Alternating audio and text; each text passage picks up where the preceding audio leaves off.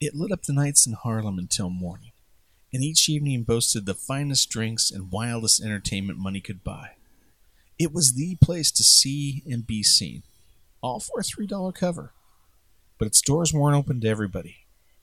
Case number 18, the Cotton Club, today on the NOIR Factory.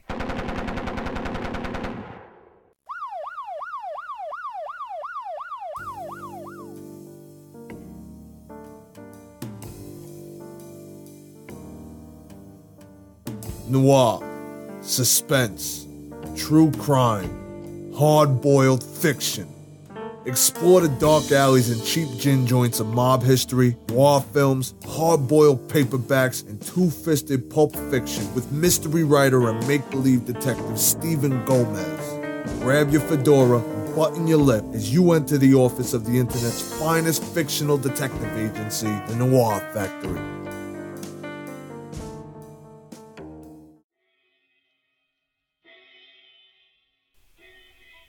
It was infamously racially exclusive. W.C. Handy wished to go in one evening to the Cotton Club, and he was turned away, and he could hear his music being performed. Levering Lewis, historian. It was the greatest nightclub of its day, and there's a convincing argument to be made that it was the greatest nightclub that ever was. Opening its door during the Harlem Renaissance, the Cotton Club was part speakeasy, part dance hall, part supper club, and all entertainment. Owned by Chicago gangster Owney Madden, the Cotton Club featured expensive food, cold beer, even during Prohibition, and the greatest lineup of black entertainers in America of its time, and perhaps of any time. And it was all available for a small cover charge, but only if you were white. We can talk about the spectacle and the grandeur that was a Cotton Club literally for hours. It was the greatest showplace of its day. If a song or a band were a hit there, they were a hit in America. If a dancer killed on stage, then they made a career for themselves. It was the venue of its day, and one of the few available for black entertainers, but it was also a huge symbol of segregation. And if we're really going to talk about the Cotton Club, then we have to go over the menu before the music starts. The aperitif for the evening has to be the Black Renaissance of Harlem. In early 1900, real estate was a booming business in urban cities throughout America. Construction was at an all-time high, and places like Harlem were transformed from shanties and lean-tos into townhomes and brownstones, geared towards lower upper-class couples who were getting their start and were on their way up.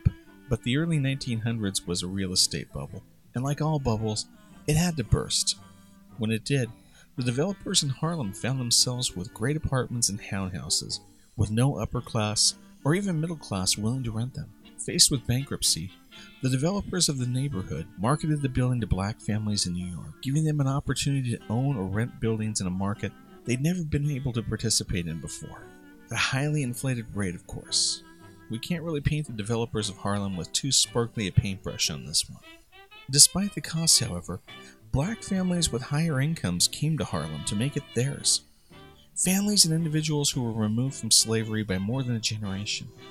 Affluent, moneyed families who could afford the higher rent demands by Harlem. In some cases, the rents were so high that while predominant blacks who'd made money in sports and entertainment field could afford the astronomical rent, other families had to share apartments or take in boarders. Still, it was a black neighborhood in New York that was growing in leaps and bounds, and it was home to a movement that brought many blacks throughout the South to Harlem in a very bohemian way. Art, music, poetry, philosophy, and fashion flourished there, and what was referred to as the New Negro movement took root, shaping what art and literature looked like in America for decades to come. And if that Harlem Renaissance is truly the aperitif, then the first course has to be the heavyweight champion of the world.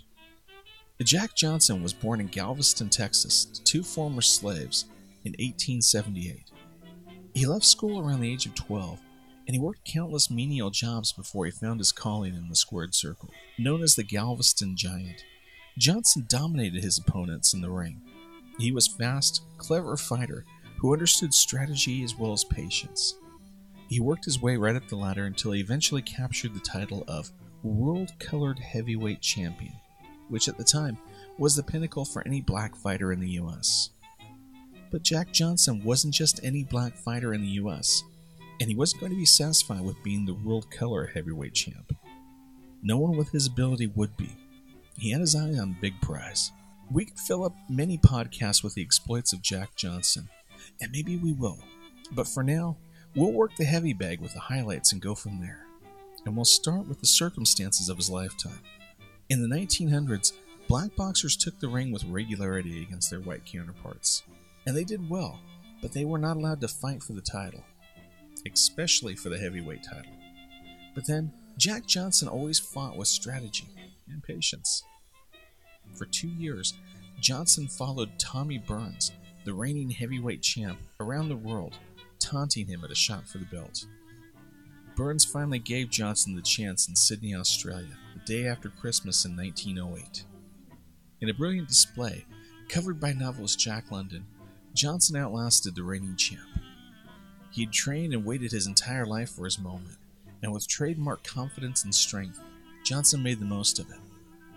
The fight was stopped in the 14th round, and Johnson was awarded the title of heavyweight champ of the world, making him simultaneously the most hated and the most beloved American for over a decade. And Jack Johnson probably wouldn't have had it any other way. Johnson was a hard man, but he wasn't a brutal man. He loved women, drinks, good food, and a great time. He loved music, and he loved to celebrate. And there was not a fair fight in the world that Jack Johnson, the Galveston Giant, would have ever walked away from. But not all fights, unfortunately, are fair. And finally, as we finish up the first course and the band takes its place, we get to the bread of the meal. And the bread is Owney Madden. Born in Leeds, Owney Madden came to America as a child. His family settled in Hell's Kitchen, where Madden fell in with Irish and English gangs. The streets were a second home for Madden, and he flourished there, earning his nickname The Killer before he even turned 18. By age 21, he led a powerful coalition of gangs in New York, and was eating away at turfs of rival gangs. One of those gangs, the Dusters, tried to hit Madden outside of a dance hall on November 6, 1912. Over 11 bullets found Madden that day, but none of them did their intended work. He lay in intensive care and in great pain, but he refused to tell the police who had tried to rub him out. It just wasn't the gang way. Months later, after Madden recovered, the suspects from the rival gang began to disappear, or they were just found dead. Madden continued to control his gang with a ruthless zeal, and in 1914, when a member of his gang, Little Patsy Doyle, betrayed him to the cops over a woman, that zeal cost Madden. Madden had Doyle killed, but the killers were in turn picked up by the police. Implicating Madden, the cops arrested the gang leader. He was tried and sentenced to 20 years in Sing Sing, which would have most men devastated. For Owney Madden, this was Old Home Week. In Sing Sing, he caught up with old friends from the 5 Points gang, such as Joe Valachi and Jimmy the Civ DiStefano. Prisoners would seek him out for advice, and Madden, in return, was hungry for stories of New York. Madden ran his gang from prison, working with other criminals who enforced his will on the outside. He saw the opportunity for great profits in bootlegging during the Prohibition and acted on him, and by the time he was paroled in 1923, he had a number of operations going. But Owney Madden was always a man looking for more. And now as the lights go down over our full table and fresh drinks, the band leader takes his stand, and far-off notes of a trumpet cut through the smoke-filled air. It is the promise of mystery and intrigue, of imagination and expectation that move us forward. It is angelic voices combining with demonic horns to fill the air with music sweeter than the ambrosia of the gods themselves, and all of it pulls us in. Ladies and gentlemen, I give you the Cotton Club. Right after this message. Hi, Steve Gomez here. We've been sending out ciphers from the NOIR Factory offices, telling you what's new and good from the world of noir, hard-boiled true crime, and mystery fiction. In the dark, trash-filled city alleyways, in the cheapest gin-soaked back rooms of waterfront dives, in the lowest, filthiest, God-forsakenest hideouts and safe houses in existence, we've been there. We've gone to the worst places imaginable to forge contracts with the worst people imaginable. We've committed unspeakable acts to grow our underground empire. all in order to get you the skinny on the best in crime, corruption, mayhem, and we vow to continue. What's that? You've been at Starbucks. Oh, well, that explains it. In that case, head over to the NOIRFactory.com and sign up for our newsletter. There you'll find the scoop on what's happening at the factory, as well as the world of hard-boiled noir in general. And while you're at it, pop over to Facebook and Instagram and drop us a line, letting us know what you want to hear from the podcast, as well as anything else you might want us to know. We're curious in that way. So enjoy your coffee, but take a moment to consider French press next time. It takes a little longer, but I think you'll find it's well worth the wait. And now, back to this week's crime, already in progress. As the Renaissance continued, the brightest and the most talented in the black community flocked to Harlem. Soon, the creativity and talent of Harlem eclipsed anywhere in the city, including Broadway. What they needed was a venue, a showplace where artists could work their craft for audiences who appreciated it, particularly one with a big name and money behind it. While Jack Johnson may not have possessed a keen business mind or remotely considered himself a patron of the arts, he was a man who, again, loved a really good time. In 1920, Johnson opened the Club Deluxe at the corner of 142nd and Lenox Avenue in Harlem. The Club Deluxe was a nightclub serving supper and sold illegal beer and booze. But more than that, it was a place for local talent, the best talent in the world, to work a stage and take a small audience from downtown New York clear into another world. Not much is known about the day-to-day workings of the Club Deluxe. It's impossible to say that over time, it might have become the legend that Cotton Club was, but it never really had a chance. Opinions are still split whether the club was a success or failure, but as the club operated over the next couple years, others saw potential in this new Harlem Renaissance as well. The neighborhood had an aura of electricity about it. Rent parties, in order to pay the outlandishly high prices of the apartments, were common. Jazz was also common. Music floated through speakeasies, parties, working-class bars, as did tobacco smoke and marijuana. Gay clubs such as the Clam House dotted the area of 133rd Street, also known as Jungle Alley. In the media, both Greenwich and Harlem were considered wild and exotic. Vanity Fair called the area popular for revelers, but not for the innocent. A New York newspaper also described Harlem in the 20s as a seething cauldron of Nubian mirth and hilarity. For everyone in Harlem, there was something to see and something to experience, and Jack Johnson wasn't the only one to see potential there. Where there was bootleg booze, there were bootleggers. And that meant the mob. There wasn't just a demand for alcohol in Harlem, there was also the spectacle of Harlem that brought affluent whites in. And all of that meant more profit. With the blessings of the mob, Owney Madden began to sell his Madden No. 1 beer in Harlem, which was considered to be the best beer in New York. I have no idea who would have ever disagreed with him. In no time at all, Madden's beer was flooding into New York, but he thought there was more profit in running the outlets himself. One of the first places he had in mind was on 142nd and Lenox. As we said, Jack Johnson was a man who loved a fair fight, and if there was one thing that Owney Madden hated, it was fighting fair. The official story was that the Club Deluxe was having money problems, and out of the goodness of his heart, Owney Madden came in and assumed the debts of the place, as well as paid Jack Johnson a little something for his trouble. In reality, we have no way of knowing how the Club Deluxe was doing, but it's hard to imagine that Johnson was interested in selling his club, the club he took pride in owning, to anyone, let alone someone like Owney Madden. But as we said, Madden didn't fight fair. At the very least, Madden controlled the alcohol supply to the club, and that would have crippled the club and drowned Johnson in debt. And that was the best case scenario. The worst case scenario was, well, Madden was connected with Dutch Schultz's mob, and he wanted the club, and his nickname was the Killer for a reason. So in a fight he couldn't win, with the crowds absent, and with absolutely no one in the world in his corner, Jack Johnson, the reigning heavyweight champion of the world, did the only thing that was left. He sold the Club Deluxe to the mobster Owney Madden for a pittance, accepted a tuxedo from the criminal, and showed up every day to the club to greet customers with a handshake and a smile as the assistant manager of the club he once proudly owned. Madden and his partner, George Big Frenchy DeMange, closed the doors to the Club Deluxe and set about remaking the whole thing. The two hired Herman Stark to be the stage manager and frontman to the club.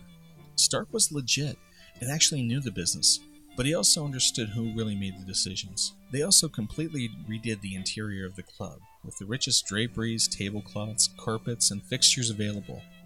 They spared no expense on making the club the most lavish and exquisite supper club they could imagine. The menu of the club was all over the map. They served steaks and chops, prime rib and roast pork, but the best chefs in New York also did their best to serve exotic dishes that matched the exotic entertainment. They reworked Mexican and Asian dishes, and they offered a club version of chop suey and tacos. They also offered spare ribs and fried chicken, at the time thought of as Harlem dishes. The decor of the club was another matter. They dressed the set and house areas of the club in a jungle motif. DeMange placed artificial potted palm trees liberally around the club to further the illusion. DeMange also stipulated that all waiters, busboys, cooks, bartenders, service personnel, and performers had to be black. There were different rules for dancers. They had to be black, but lighter skin was preferred, and they had to be at least 5'6" and no older than 21 years of age. It was Madden and DeMange's idea to market the club to the wealthy, high society whites in New York. They were what Madden referred to as the caviar and martini crowd. The affluent whites would come to Harlem, and they would see the spectacle that would fill the newspapers and magazines of the time, all from the safety of their seats. It was Madden and DeMange's promise that while all the performers and staff were black, under no circumstances were any blacks allowed in as customers of the club. Or, as performer Jimmy Durante once famously said, "It isn't necessary to mix with colored people if you don't like it. You have your own party and keep to yourself, but it's worth seeing how they step." And with that, we take a moment to remind our listeners that while it's impossible to view history through a contemporary lens, this one's a little different. The club was segregated at a time and a place it didn't have to be. It did need to exclude anyone as a customer, particularly in Harlem, but the Cotton Club featured that exclusion as their main benefit. And through today's lens, we might like it if such a place that practiced policies like this didn't do well. And that's where that lens cracks. The club was owned by bad men, and we expect bad men to do bad things. But every night, the club also filled to its 700-seat capacity, and on Sundays, celebrity nights, the place was filled with big names.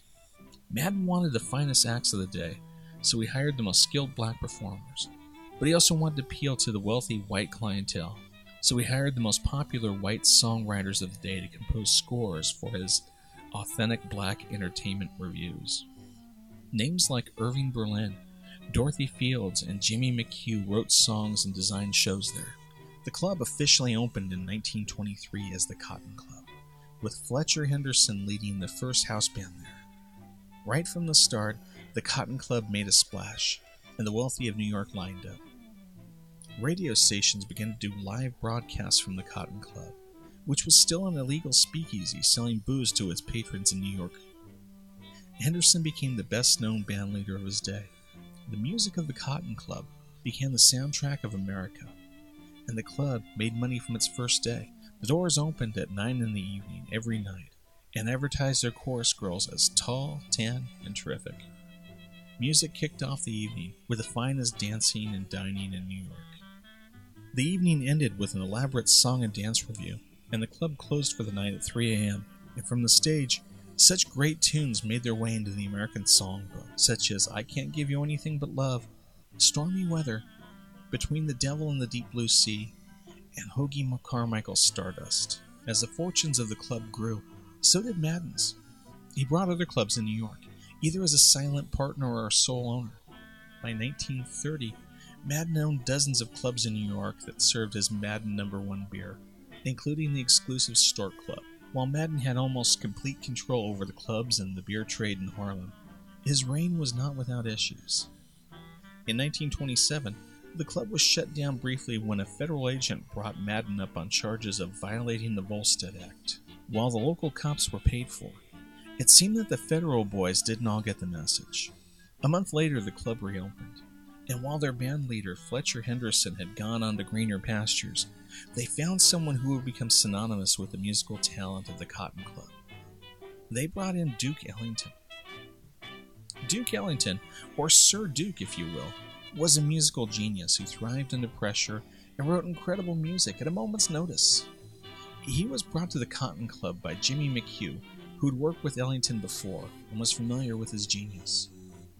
An offer was made, and Madden found out that Ellington was obliged to work in Philadelphia, where he had a long-running engagement. Madden sent some men down to reason with the Philadelphia promoter, and just like that, Duke Ellington took over the bandstand at the Cotton Club. Ellington was originally charged with creating jungle music for the wealthy white patrons. Instead, he brought his best talents to the club, and he staged shows for legendary singers like Lena Horne and Ethel Waters, and for dancers like Bill Bojangles Robinson, Josephine Baker, and the high-flying, circus-like Nicholas Brothers. Ellington wrote music that was a hit with anyone with ears, and in an Owney Madden rarity, he let Ellington do what he did best. Another challenge to Madden's reign in Harlem was Vincent Mad Dog Cole. Cole kidnapped Big Frenchy DeMage and ransomed him to Madden for $35,000. Madden paid, and he got DeMage back, but Cole wasn't done. He then called Madden, and he demanded $100,000 or he would kidnap Madden. Madden already had a $50,000 bounty on Cole's head, but he told Cole he would consider it.